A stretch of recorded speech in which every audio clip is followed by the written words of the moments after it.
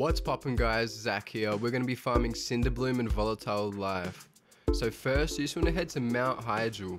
Once you get there, you just want to follow that path that you can find on WoW Professions. Pick up all the Cinderbloom that you find and you'll get Volatile life along the way. So I did this for an hour and I got about 550 of the Cinderbloom and 180 Volatile live. And that was about 12,000 worth of materials on my server. So just farm these up and I'm sure you can make a bunch of gold too. Don't forget to like, subscribe, and please drop a comment with any farms that you would like to see.